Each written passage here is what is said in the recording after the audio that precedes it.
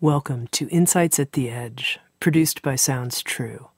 My name's Tami Simon. I'm the founder of Sounds True, and I'd love to take a moment to introduce you to the new Sounds True Foundation.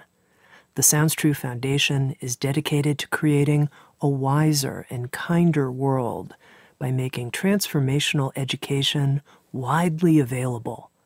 We want everyone to have access to transformational tools such as mindfulness, emotional awareness, and self-compassion, regardless of financial, social, or physical challenges.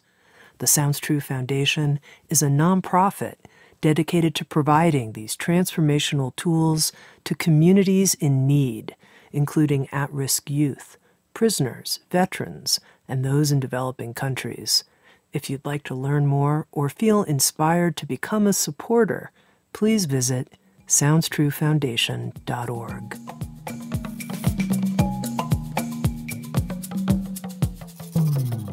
You're listening to Insights at the Edge. Today my guest is Kelly McGonigal. Kelly McGonigal is a health psychologist and award-winning lecturer at Stanford University.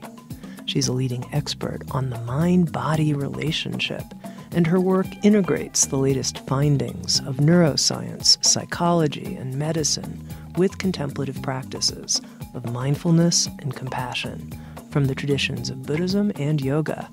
With Sounds True, Kelly McGonigal has created a new audio journey, 10 minutes a day for 40 days, and it's called 40 Days to Positive Change, Daily Support to Create a New Habit.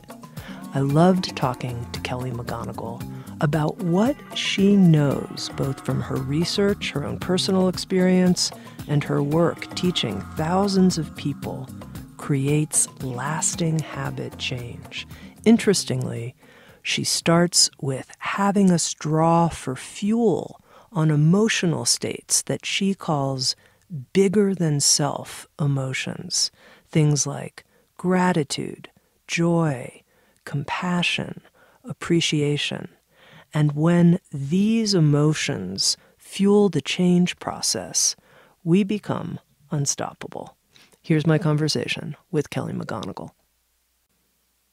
Kelly, Sounds True approached you with this idea of creating a 40-day to positive change program, a progressive journey to help people create new positive habits. We approached you because this is the area that you're an expert in. And what I would love to know right at the beginning of our conversation is when you went to create a 40-day progressive journey like this, what's the framework that you used? Which were the ideas that you said, I have to make sure that we design the program through this lens with these priorities? Thank you for starting there. The first thing I thought is that if people are going to be spending time with me every day, you're going to spend 10 minutes with me every day, that 10 minutes has to be really, truly in service of the positive change that people come to the program for. It can't be listening to me talk for 10 minutes and then you have to go out and do something else for 10 minutes. Like there was no value in the 10 minutes you spent. It's now you have some other homework assignment you have to do. And so one of the first ideas that we came up with is that we would use the daily program as an opportunity to cultivate the emotions and the mindsets that we know really support, really facilitate positive change. Emotions like gratitude and mindsets like hope, that literally the time that you spend creating those states of mind and body in yourself will make it easier to take positive action in every way for the rest of the 24 hours of the day. So I wanted to make sure that this was a program where if you show up and you listen and you participate, that's showing up no matter what your desire is, whatever your aspiration for change is. I felt authentically and with confidence that 10 minutes would help you on that journey, even if you don't take any of my other advice that's in there about, sort of how to make habits stick or how to reach out for help, that 10 minutes in and of itself is transformative. And the other part of the framework was I wanted to make the program sort of work at two levels. So we know that one of the habits that so many people aspire to is to have a daily practice, a daily contemplative practice, or a daily meditation practice, a daily mind body practice. And so I thought, well, like let's be kind of sneaky about this, and we'll make the habit design program actually build the habit of a daily mind body meditation contemplative practice, so that again, while you are strengthening whatever the changes that you have set as your goal for the program, you are also at the very same time, just by showing up each day, building the habit of doing a contemplative practice that has the potential to really improve your well-being. So those were the two things that I was thinking about, and both of them come from this idea that humans have a deep capacity for positive change, and that many of the ways that we approach it kind of get in the way of that capacity, whether it's through self-criticism or shame, or whether it's through the idea of coming up with sort of rules and then hacks that you have to follow instead of trusting intuition and inner wisdom. So I wanted to create a program that also honored what we know about the best ways to support change, which is often rooted in connecting to your values and connecting to your natural capacity for change and positive action, rather than coming in and trying to sort of like control yourself or force a change that feels disconnected from who you are when you are your best self. Mm-hmm. Let's talk about the emotions and mindsets. That's the language that you use that support positive change. What are those emotions and mindsets? Yeah. One way to think about them is that they are bigger than self positive emotions. So, for example, gratitude, or love, loving kindness. That these are emotions that when we are connected to them, they are a positive emotion that tend to have a lot of energy behind them. So when you're in a state of gratitude, whether you're talking about what's happening in your brain and your nervous system, or just simply what you feel, your direct experience of that emotion, in a state of gratitude, you feel energy available to you. You feel a sense of often hope or optimism about both yourself and about something bigger than yourself, whether it's your relationships with others or your place in the world. And so, as we go through this journey, the emotions and mindsets that I'm helping people cultivate and strengthen are really these bigger than self social emotions, including gratitude and celebration and compassion and loving kindness. That these are emotions that they aren't only good feelings, but they are emotions that change what you believe is possible for yourself, and that we know give people the courage to sort of look at their lives and take positive steps. And that also they're emotions that, again, give us a sense of being able to trust others or find the support that is available to us around us. And, often one of the things that gets in the way of change is when we feel like change is kind of a do it yourself project, or we feel like change is, it comes from a place of being judged by others or wanting to please others. And so another reason that these emotions like compassion and gratitude are so powerful is because they alter how we think about our relationship to other people in a way that will allow us to harness the positive social power for change, Mm-hmm. like getting social support or allowing ourselves to be celebrated by others. Now, you describe these emotions as, you call them social emotions. What makes an emotion a social emotion, just an emotion? Yeah. So part of this is, thinking about this kind of like as a nerdy psychologist. When you think about what That's what we love emotions, about you, yes, Kelly. what when we think about what emotions are for, most emotions have functions, just like most biological states have functions, like hunger is there to get you to eat. And the emotions that I'm calling social emotions, when we think about why humans have them, why would like every human have the capacity to feel this pretty similar state? It's built into our human nature. And gratitude is an emotion whose primary function seems to be to deepen bonds and relationships. So humans have a capacity to feel gratitude because when you feel grateful to someone, it enhances your trust. It enhances reciprocity, so you're more likely to help them in the future. It increases your sense of social safety and belonging.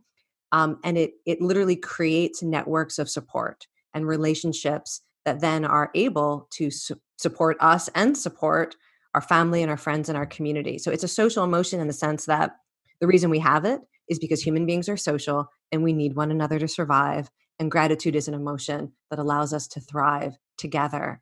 And, the same is true with compassion. As an emotion, it's there to give us the courage to take action when suffering is present. And often this is when we become aware of suffering in someone else or in a community we care about. And so compassion is a social emotion because it allows us to act in ways that really strengthen our relationships and our communities and create relationships where we ourselves will then become the recipient of that support and strength when we need it. So that's what I mean by social emotions. It's not just that you only experience them in relationship to other people. I mean, we're going to be cultivating these emotions through meditation, by yourself, but that their function is to deepen the support network that is available to us. And there are many reasons to want to do that when it comes to creating positive change in your life. But there's also many reasons to do that sort of as its own essential good. I really believe as a psychologist that the way that we feel about our place in the world and our capacity to in some way feel connected to others, to feel that sense of belonging. I mean, if you were to ask me to define well-being, that is so close to the core of what well-being is for humans that even if it weren't in service of creating change in your life, to cultivate these emotions is its own essential good. And I'm very confident that finding a way to connect deeply to them is its own habit that is worth strengthening. Now, I want to stay on this foundational point for a moment because I think it's so huge about creating positive change from these bigger than self emotions, gratitude, love. And it's really the core of your 40 Days to Positive Change program is cultivating these positive emotions. And it makes sense to me. I think, okay, I'm going to change something about myself. And I'm going to use a personal example through our conversation just to make it real. So I would like to be, now if I said this in a negative way, I'd like to be a little less fat. Okay, there you go. I said it. I put it out right here at the beginning of our conversation, Kelly. I just went for it. I could come from a place of shame, of self-criticism, less fat, all kinds of things. I could try, as you mentioned, all the hacks and the rules and the diets. But your 40 Days to Positive Change program has me beginning with things like feeling grateful to my body for bringing me to this point.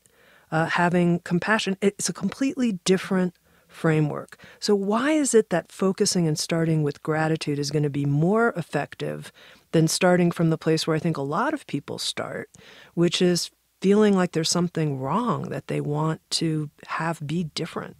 Yeah, I mean, for so many reasons, not least of which is when you start from that place of self-criticism or something wrong, people often choose goals that no matter how well they pursue them, will keep them stuck in a pattern of suffering. So, the first week of the journey is actually a little bit of self inquiry about what your goal will be. So I wouldn't even take it for granted if you start this journey in the languages I want to be less fat. My guess is by the end of the first week, that is not the language you'll be using moving forward.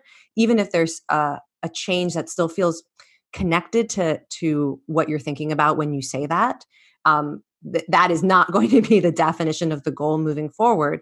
Maybe it would be connected to something about health, energy, vitality, community. I don't know what it would look like after a week, but one of the reasons why we start from a place of questions like, imagine yourself a year in the future and you've made some important change in your life that you would feel grateful to yourself for, that really feels like a gift. You are so glad that you invested that. Like what was that behavior? What was that change? Or thinking about a place of love. Like if you contemplate what it means to really love someone, to accept them in accept their strengths and their weaknesses, their gifts and their flaws, to want them to be happy, to want them to grow and learn and find a place in the world that feels meaningful. What would you want for yourself from that mindset? Often we come up with things that are different than I want to be less fat. And, um, I want to make sure that as people are giving their energy to the idea of change, that they're not accidentally strengthening the habit of suffering. because when we start to put our energy and attention towards something, that underlying motivation is being strengthened, whether or not we realize what it is. And so if you are dedicating yourself to 40 days of contemplation on why you want to be less fat, part of what you're strengthening is whatever that mindset is, the feeling is, the attitude toward yourself is that chose to put it that way. Hmm. And I want to get people connected to a motivation so that even if they don't succeed at what they thought the outcome was, like let's say you go 40 days and you make some positive changes, but life gets in the way, and you're dealing with illness and family crisis, and you don't at the end of 40 days, not everything in your life is radically transformed, right? But you're still there. And by virtue of having participated in this program, you will have strengthened the underlying motivation of maybe gratitude to your body, or gratitude for this life, or a sense of love and yourself as deserving of love, and being a friend to yourself rather than a critic to yourself. And so that's part of why it's so important to start with these other emotions or mindsets, because no matter what happens every single day in this program, you will be asked to strengthen that motivation. And I really believe that a lot of positive change unfolds in natural time, that you can't, put a day, like a day that you're going to have achieved some objective goal. But as long as you are strengthening emotional processes and psychological processes that are consistent for the vision you have for yourself, I trust in that process, and that's what I want people to be, really deepening. Kelly, is there research and data that shows that the kind of approach to change that you're proposing here works better than coming from a place of self-criticism and working with rules and hacks? Yeah, there's a lot of research, and there's fun research that looks at little experiments where you try to get people's behavior to change by doing a little induction. And there's also like big longitudinal studies that look at people's motivation for change and whether or not they succeed at that change over time. So, like, to give an example of an experiment, there are studies that will do a little gratitude induction to ask people to think about something that they're grateful for in their lives, or someone that they're grateful to. And then they give them a choice. And that choice is consistent with their long term goals or not. Like, do you want to eat this thing that's healthy, or eat this thing that, this junk food that you said is inconsistent with your goals for health? Or would you rather get more money a couple weeks in the future, guaranteed, or get less money immediately and you can walk out with it and go buy something, but you'll get more money if you just wait a little bit? And what the studies show is that a gratitude induction helps people make choices that are consistent with their own long-term values and goals. So I think of that as a great sort of proof of concept that when you connect to these emotions, it literally changes which self you are. So that when you are confronted with all these choice points, think about how many choice points we have every single day about what we are going to give our time and our energy and attention to, what we're going to put in our bodies, the things that we say yes to and the things that we say no to. There's so many choice points, and these experiments suggest that when we're connected to emotions like gratitude or self-compassion, that they fuel us in being the version of ourselves who will make the choices consistent with our own long-term values and goals. And there's also these, great long-term studies where you ask people, why are you exercising? Like, what's the reason for this? You say you want to exercise, you're starting this commitment to exercise. Tell me why. And then they look to see who's still exercising, a year or two later. And the why is a very big predictor. So people who start with goals that are related to self-criticism, that are related to, in terms of exercise, that are related to appearance, that are related to perceived stigma by others, or perceived pressure from others to exercise, they are much less likely to still be doing it than people who had a reason that is somehow connected more to like direct positive things you want to experience, things like vitality and energy, things connected to identity. Like, I've noticed that when I exercise, it makes me a better parent. I'm sort of more patient with my kids. And so I'm exercising because I feel like it allows me to be a better version of myself in a role or relationship that really matters to me. So those sorts of reasons. And so I think that when you have that sort of evidence that in a moment you can make a better decision by connecting to these emotions, and then you also look at how it can set you on a different trajectory over time. It gives me a real sense of confidence that this is a a good way to approach important change. Hmm. Now, you've talked about inductions that we can induce these positive emotional states. And I'm curious, do you feel that we're tapping into something that's latent, it's there, it's hidden under the surface, or are we bringing in an emotion that is kind of coming in from the outside and putting it on top of however we're feeling in the moment? How do you see that? Oh, that's interesting. I mean, I think, in so many contemplative traditions, this is a whole category of mind training that you identify an emotion or a quality of the mind and heart, and you find ways to create it in the moment without an external circumstance changing. So I guess I think that, whether we're talking about compassion or joy or gratitude or loving kindness, that these are natural human capacities. So the capacity is in you. And we know that often we go about in life waiting for the environment to trigger it in us. And that's a very, natural part of humans, that, something goes wrong and you feel afraid, or someone does something to threaten you and you get angry, or someone says something loving to you and you feel connected. So we're used to thinking about it in that way. And all we're doing with these practices is we are realizing that what we put our own attention on can allow us to authentically experience those same emotions that can authentically change our physiology and our brain chemistry. Um, and it's just as real as when we sort of expect the world to trigger it in us. So I guess the capacity is in you and the experience is in you. And I think the real insight that all of these contemplative traditions have given us is that when you choose to make yourself the source point of it, you essentially are giving yourself the opportunity to choose your, almost like your default state, that you don't have to wait for the world to be perfect to pull these things out of you, that you can say, this is the way I want to engage, this is the state I want to engage with life through. And that often changes so much of how we then perceive the outer world and how we interact with the world in ways that can be incredibly transformative.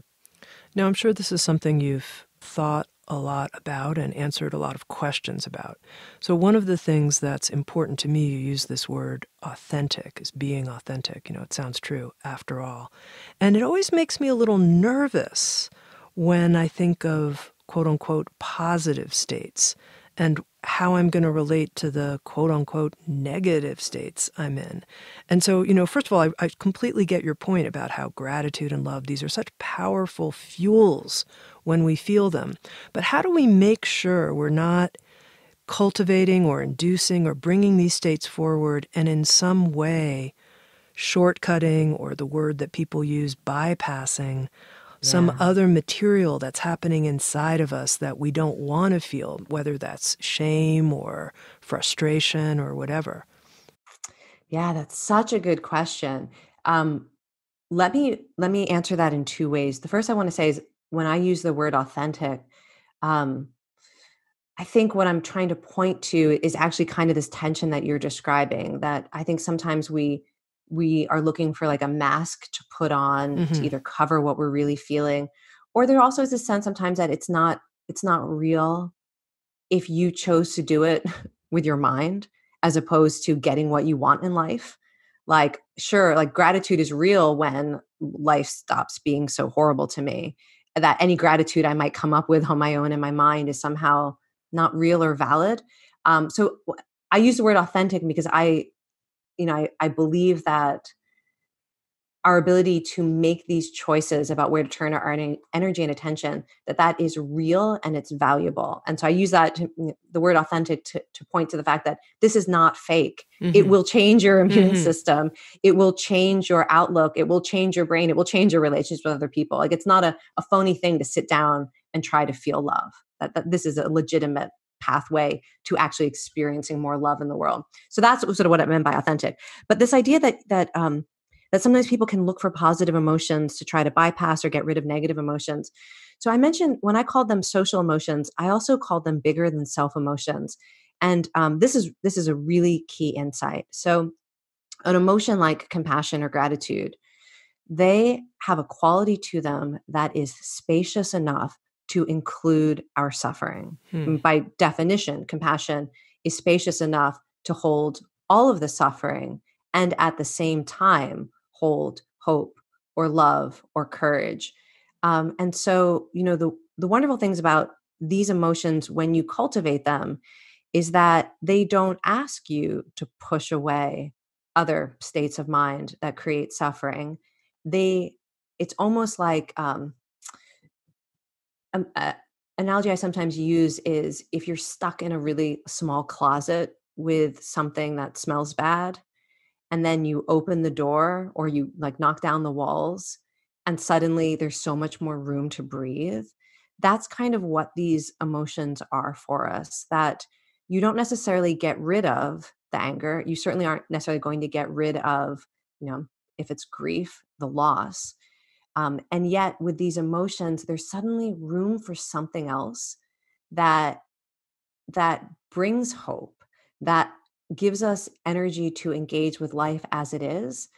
And it's that bigger than self, expansive quality of these emotions um, that makes them so powerful. So that doesn't mean you can't still get into trouble with it's like the aspiration to push away the bad by trying to, come up with something that feels good. What I'm hoping is that how people experience the contemplations that are part of this program is that they will be led in the direction of cultivating a gratitude that has room for whatever is true and present, and also brings in the idea, the imagery, or the emotion that allows you to move forward in ways that you value. That's very, very clarifying. Thank you. It's very helpful. Now, in any change process, things are going well, and then there's, however many steps forward, there will be however many steps or step back. It'll happen. You refer to it as, a setback. What do you recommend? How do people respond to themselves when there's a setback? Yeah, double down, recommit to your values. So when you look at people's trajectory towards change, the presence of setbacks means nothing. That's not predictive. Everyone who has ever succeeded has experienced setbacks. It's almost like you said, it happens. So if you're trying to figure out, well, what is the difference between somebody who's able to persevere versus somebody who gives up, uh, it's often the relationship they have to those setbacks, where in that moment they're facing what I sometimes call the tragic gap. And that is, you have an ideal for yourself. It's a really meaningful process of change. And then you look at your own behavior, and there is a big gap between the ideal and the real. And that is a moment that is very uncomfortable for a lot of us. And that's when the shame starts to come in, or the guilt, or the self-criticism, or sense of despair. And there often is a strong desire to escape that tragic gap, not by choosing a positive action, but by giving up on your goal. And sometimes doubling down and saying, I might as well just completely give in and indulge myself in every like self-destructive way imaginable, because I'm already in the tragic gap. I've already demonstrated that I am not my ideal. So I might as well do anything, I want to or can in this moment that just reinforces that sense of failure, and get whatever relief I can from it. So in a setback, when you're in that tragic gap and you notice that difference between the ideal and the real, it is so important to use some of these emotions and mindsets that we're cultivating in the program, like self-compassion or like gratitude or even celebration, which is the ability to see the good. So I'm using the word celebration to describe what's sometimes referred to in contemplative traditions as empathic joy or sympathetic joy. It is the capacity to see the good in yourself and in others, to celebrate it, even when there's other stuff going on as well, and to use the celebration of the good and the trust in your own good or the trust in other people's good to use that as a way to continue to take positive action or strengthen relationships and find joy and find hope. So these are emotions that even in the middle of a setback that we can have access to, that allow us to remember what we care about, why we've committed to the change, and look for the very next action we can take that is consistent with the goal. And that's how people get through setbacks, is at some point they take an action that is consistent with their goals. Doesn't have to be in the next minute. Maybe it's tomorrow, maybe it's next week. But I mentioned this idea of natural time. And I feel like as long as you say to yourself in that moment of setback, okay, this is, I'm feeling bad about myself. I didn't do what I thought I would do. I don't see an opportunity to correct it in the next 10 minutes, but I'm going to remind myself why this matters to me. And I'm going to set the intention right now that I know the universe is going to give me an opportunity to say yes to this dream for myself or this value. And the next time that I can take it, I'm going to, because this is who I am and this is the path that I'm on. That's how people get back on track. Mm-hmm. Now, you mentioned, Kelly, when you were introducing this 40-day progressive journey, that one of your goals when you created it was that each 10 minutes that someone spends a day with the program, that they actually have a transformation while listening. They tune in and feel one of these positive mindsets that then gives them the fuel for change. And one of the interesting things I noticed is that you had people in each of the daily practices connect to breathing in and out of their heart and focusing on the heart center. And I wonder if you can talk some about that and the power of breathing in and out of our heart. Yeah, this is my favorite breathing practice. So people who are familiar with some of my other work on behavior change might have heard me talk about the physiology, the sort of the physical state that gives us the capacity to choose things that are consistent with our goals and values. It's one of the most fascinating findings, I think, from psychology in the last couple of decades, that there actually is like a state of your nervous system, a state of your body and your brain, that when you are in that state, you are more likely to remember what your values are. You're more likely to make good decisions for yourself. You're better able to find energy, even if you're tired, to take that positive action. And we could describe that state in a lot of different ways, but it's basically a balanced nervous system with a kind of reserve of energy available to you. And breathing is one of the best ways to put yourself in that state. It's fascinating research that when you train people in breathing techniques, you actually are building that physiological reserve. And actually, it's often measured by something called heart rate variability, because the heart plays such an important role in putting you in this physiological state. And so I've taken what I found in the scientific research about the breathing practices that both put you in the state immediately. So by the time you've done this breathing exercise for a couple of minutes, you actually are in the state of mind and body and nervous system that helps you make good decisions, that gives you the energy to take action.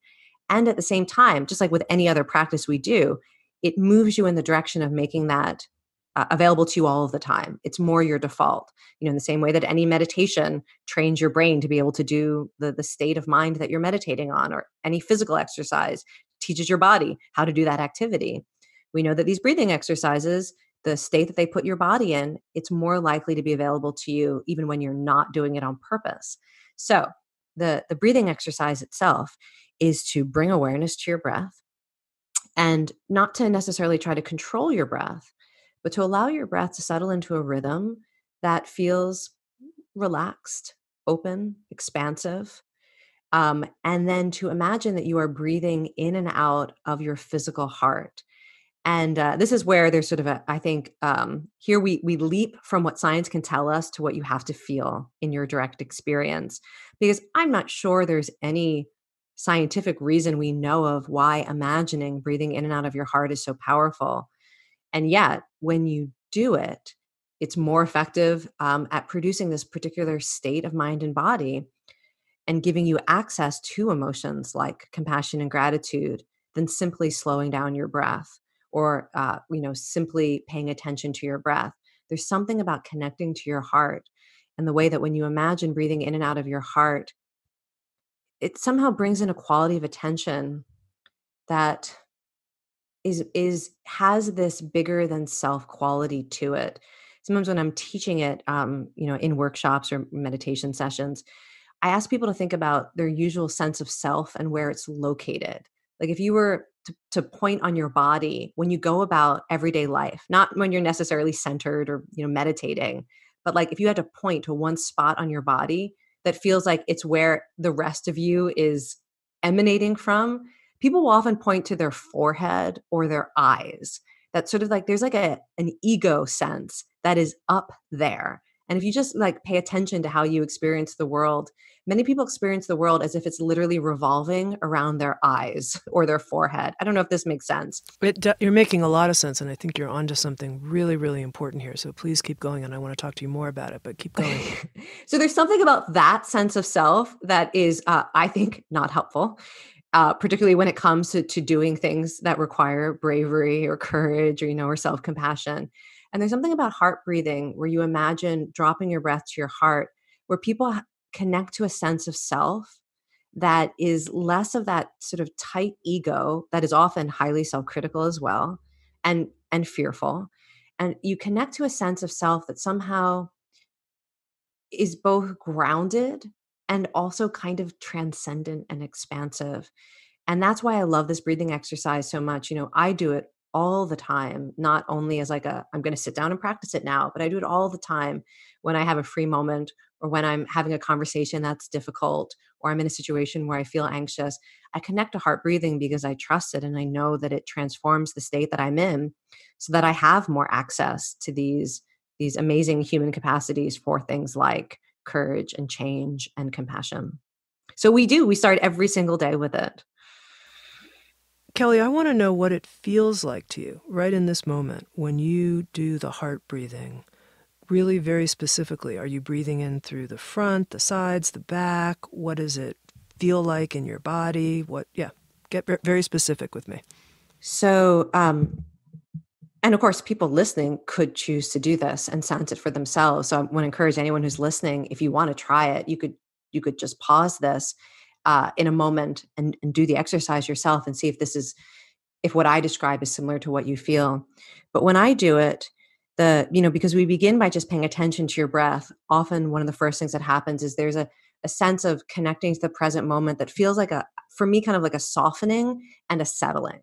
So, if I'm sitting when it's happening, I have more sense of my weight relaxing into the support that is available to me. Maybe I feel a little bit more grounded or heavier in my chair. I also sense the support that's available in me. So it feels a little easier to sit upright and still relax muscles that aren't needed. So that often happens just from turning my attention to the breath. And then there is a quality of expansion that is very physical when you breathe. And the only way that you breathe is your lungs get bigger. So something in your body has to expand. And there are lots of parts of your body that can expand to make room for your lungs to expand. Your ribs, your chest, your back, often the belly. And when I do heart breathing, often there's a subtle shift. If you aren't thinking about breathing through the heart, most of that expansion tends to happen if you're relaxed. It happens in the belly. And when you bring your awareness to your heart, the muscles that allow your rib cage to expand side to side, that subtly lift your collarbones to allow the front lungs to expand, um, they become more engaged in it, not in an effortful way, but in a way that's often done intentionally in yoga. Uh, with the idea that it is a way to breathe that expands the qualities of your heart. And you can actually sense it. And sometimes I'll put my hands on the chest and you can sense movement underneath the collarbones at the front of the lungs. And it doesn't feel like you're gasping, like, like if you were to pant and your chest would heave. It's not like that, but it's the most beautiful, subtle, soft version of that. And it's kind of a 360 sense of expansion, the front and the sides and the back of the lungs, almost as if your heart is being massaged by the breath. So I feel that. And then as I start to imagine breathing in and out, I often will tell people, if this does not freak them out, to imagine that their nostrils are on their chest, which is a way to kind of drop out of that tight ego, I live in my eyeballs kind of feeling. And if you imagine your nostrils are on your chest, there is there's a physical sensation. I don't know quite how to describe it. That is, what it makes me think of is the idea of the bodhisattva who has 1,000 arms and eyes on every hand, on every arm, that allows the bodhisattva, this goddess or god of compassion, to see the world from a 360-degree view. There's a kind of like a wisdom quality to it. And I really feel that there is a physical sensation to heart breathing that is like that, that you have a sense of, it's almost like your skin starts to become like a sense organ. And there is an awareness that becomes more expansive. And it's part of what I think these emotions also point us towards, is a sense of being in relationship to the world around us in this open, expansive, wise way. Um, those are what I say are the primary physical sensations. You could tell I could probably go on for another 30 minutes because I love this breathing exercise so much. I apologize if that was a little bit too No, self-indulgent. absolutely not. And I actually really appreciate it. And I think what you're pointing to, just to make it explicit, is that these bigger than self emotional states are actually tied also to a physiological way of being, to a condition of our Yeah. nervous system. And although I don't sense it, I mean, if you were to track it, one of the things you would see is that your heart rate would become more synchronized with your breathing. I don't know that you can necessarily sense that unless you have really good interoception, like you can sense your heartbeat. And you could probably pay attention to it, but we know that there are other changes like that. That sometimes, if you're in a really stressed out, frantic state, you'll get a shot of from your vagus nerve. That doesn't sound right. You'll get an influx of activation of your vagus nerve in a way that regulates what's happening in your heart, not just to slow it down, but to change the rhythm of the heart in a way that is more synchronized with your breath, in a way that produces what's sometimes referred to as a state of readiness to engage with other people, engage with the world, rise to a challenge. So if you, it's, and I think you can't necessarily feel it at that, like that micro level. Um, but there is something about how heart breathing creates a readiness to engage with life that I think you can sense energetically in your body, even if, a physiologist would be tracking instead, the synchronization of your heartbeats and your tidal volume of your breath. Mm-hmm.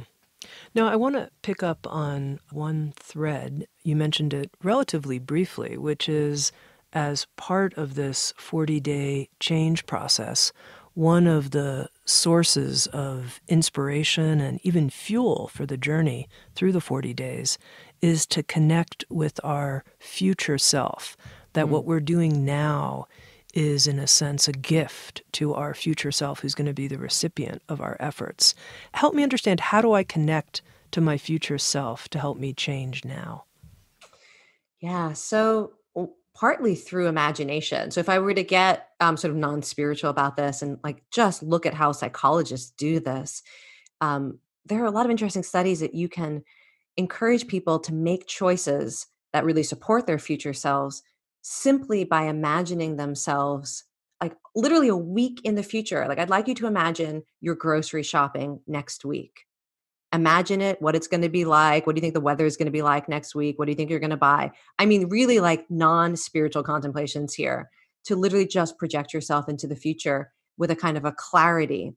And then you give them a choice about what to do. And again, they will make decisions that are more consistent with their long-term goals and values that would be a gift to their future self.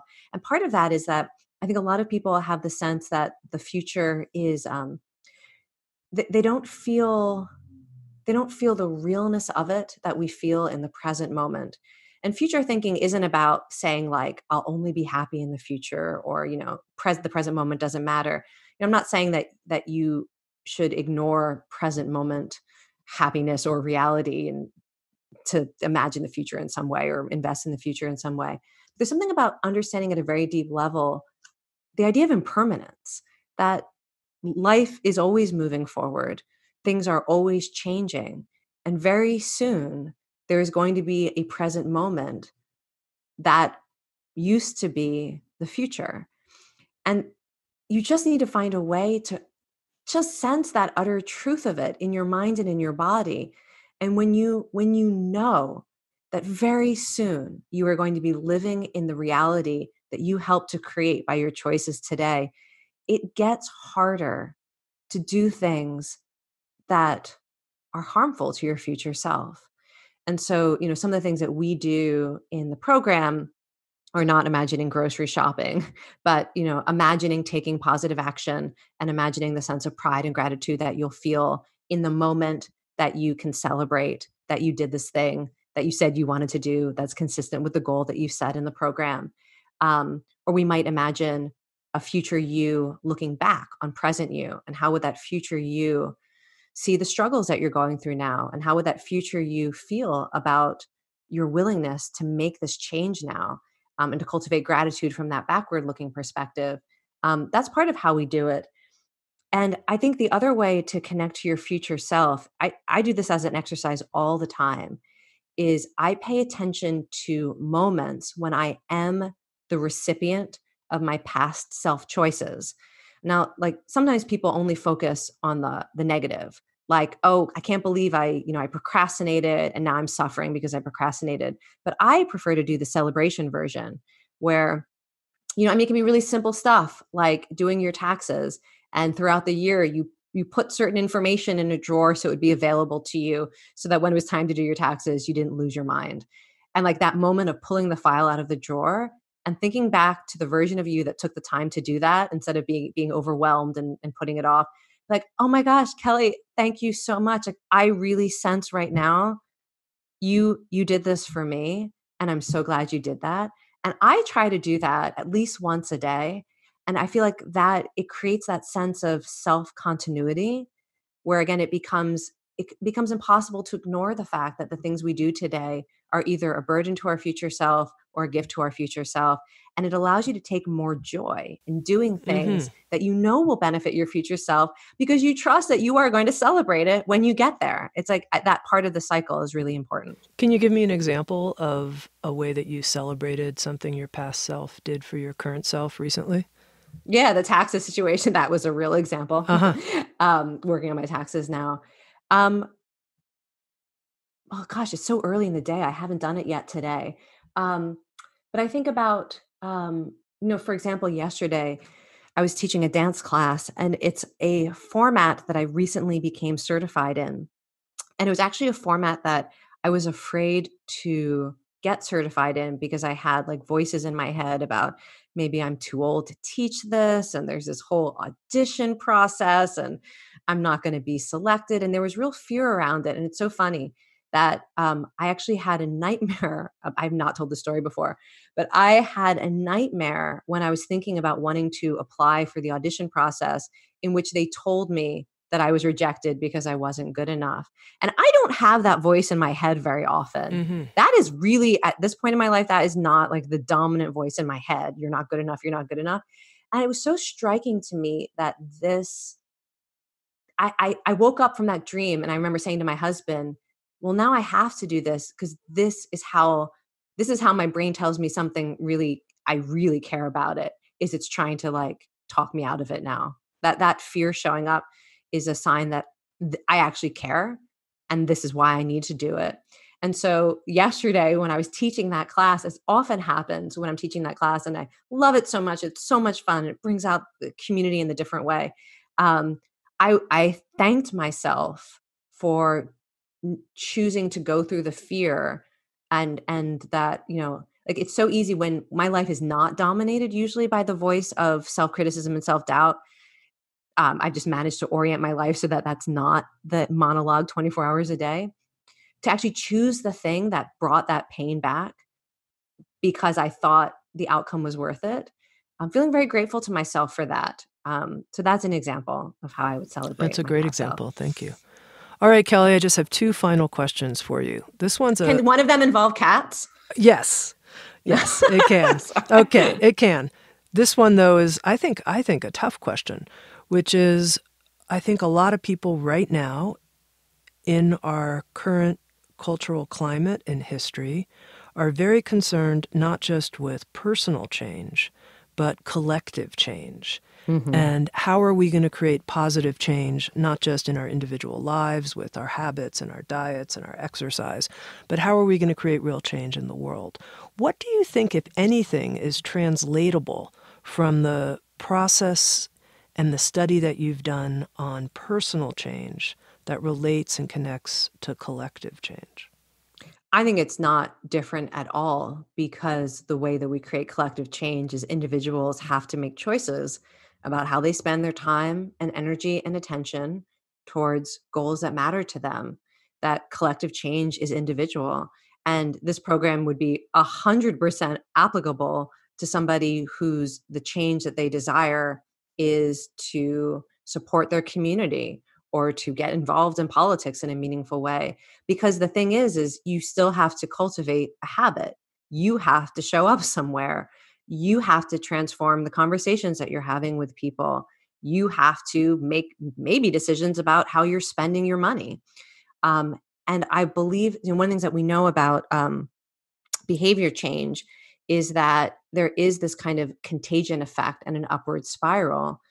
And when we make choices that are in pursuit of these bigger than self goals, we bring people along with us. We inspire other people to make change. We find communities who share our goals so that we can team up and cause change to happen, whether it's we're talking about laws or we're talking about, policies or community change. You still need individuals to show up and then come together. So I think the process is actually very similar. And actually, even in this program, even if they think that they've chosen an individual goal, by the time they're done with the program, they are going to be invited to connect to a collective goal and to think about what the link might be. Because this is a personal value, but I also think that when you're pursuing when you're pursuing personal change, that change should be consistent with your ability to be of use in the world in a positive way. I guess that's my orientation to the world is I'm not only interested in making you happy. I want you to be happy so that you can be of use in whatever way that means to you, to your family, in your community, to the world. And so that's kind of built into this program is eventually we are going to get there. Let's talk about cats. You're Okay, a yes. contributor to a Sounds True anthology. It's called The Karma of Cats. I love this And book. it's how we can learn from our cats as teachers. Tell me a little bit about your cat or cats and how they're your teachers. All my cats have been teachers in different ways. The essay that I wrote about in the book was a cat who was a feral cat that I took care of, I guess it was 15 or 16 years ago now, when I lived in this cottage in the hills in San Francisco. And when I moved into this cottage, they didn't tell me this, but it was like the epicenter of a feral cat community. And I had my own indoor rescue cat, but suddenly I was taking care of like a dozen outdoor cats. Oh, my. And there was one that I fell in love with who would knock on the window multiple times a day to be fed, who loved to be pet. I would like sit outdoors in the garden with this cat, Itsy Bitsy, and play with him and pet him. And he would come when I called him. Like, and I was living up in the hills, like this is like wilderness areas. And I would just call Itsy Bitsy and he would come running no matter what. And it was like he was like a pet. But anyway, so what I write about in the essay, I won't go into the full long story of it. But what I write about in the essay is that I felt like when I was living that Itsy Bitsy was someone who needed to be taken care of, and that the relationship was me protecting Itsy Bitsy. But it was a time in my life when I was living alone and trying to figure out my place in the world. And I came to kind of reconsider this relationship as Itsy Bitsy caregiving for me, and how it allowed me to think about how hard it's been for me to receive kindness from others in life. It's much easier for me to see myself as someone who can help others. And it's really hard and uncomfortable when other people are kind to me. It's hard for me to accept expressions of love or compassion.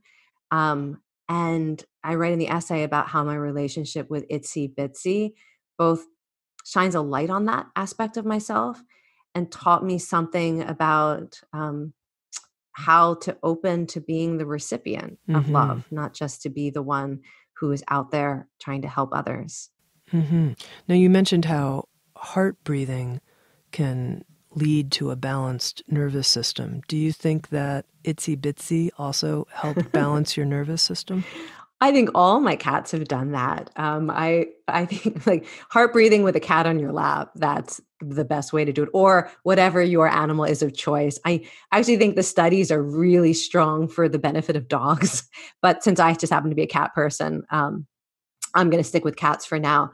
But yeah, we know that when you are in the presence of an animal that you care about, that you're connected to, it has such amazing effects on your physiology, from increasing oxytocin, which gives you courage and hope, regulating your nervous system, improving your immune function.